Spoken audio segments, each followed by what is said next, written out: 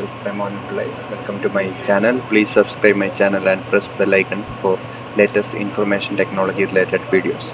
Today I will tell you how to access a L2 switch through the putty software. You can also use console for this software. Now I will tell you how to use this. Just download putty. You can see here, this is the sign, greekent.org. Let's go to here, and I'm just downloaded a 64-bit. Then just go and find where it is installed. I'm here and just go to putty.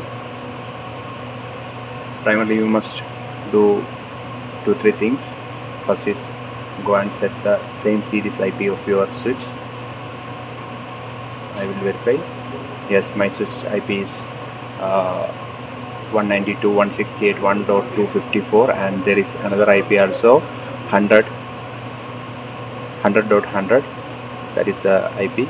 So I am just putting to both of the IP series here and just closing this. Then I will ping if my switch is available or not. Now you can see here it is pinging, that means my switch is available. Now I will put the IP.